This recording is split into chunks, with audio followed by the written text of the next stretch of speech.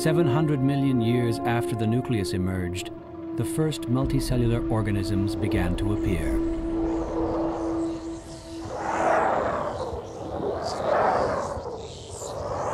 In time, life's basic behavior patterns began to assert themselves: movement and feeding. Now we had a food chain. A balance evolved between plant and animal life, with the latter most often consuming the former.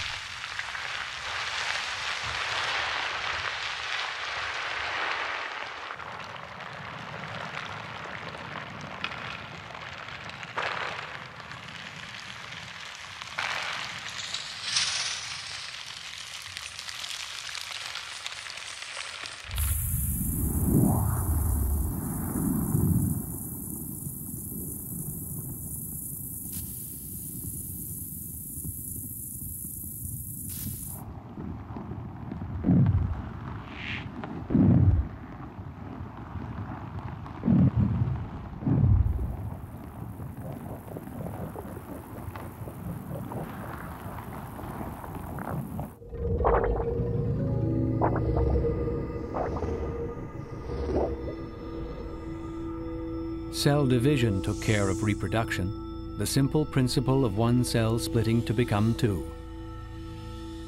Asexual replication, life on the assembly line, efficient, but rather lacking in innovation.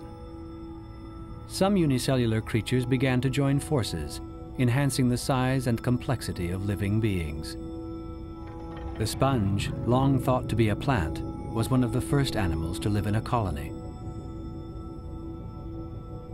Life had been exclusively unicellular for almost 3 billion years. But then, for 670 million years, invertebrate multicellular marine animals were to have their day. Tiny animals, together with microalgae, formed enormous coral reefs.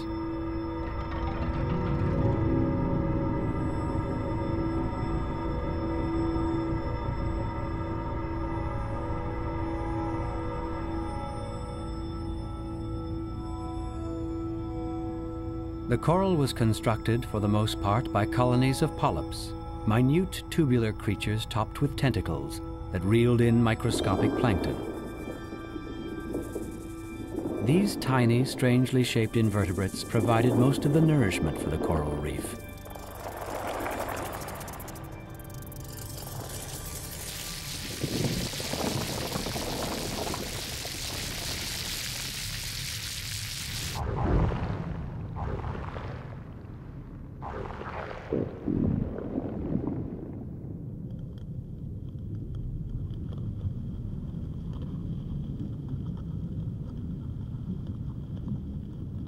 Eventually, these multicellular animals sprouted organs with specific attributes. The sea urchin's ambulacra moved it along, while its spines protected it.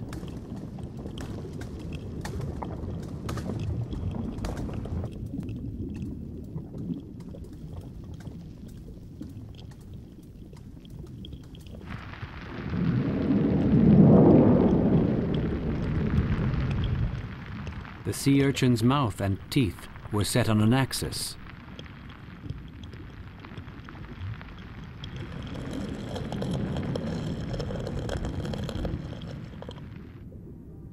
This axial symmetry showed up also in starfish, brittle stars, and feather stars.